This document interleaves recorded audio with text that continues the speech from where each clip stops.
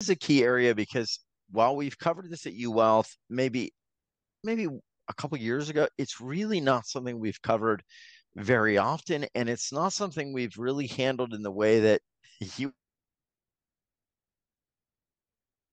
handle these energies, meaning you pull out the residue of the EMF. We're talking about not just shielding us from the future, going forward, but there are effects of this, you've told me privately, that are affecting people because of years of exposure, which we will get into. But Virginia, how do you perceive energy? How do you work with people's energy field? For those that are not familiar with your work whatsoever, what do you do?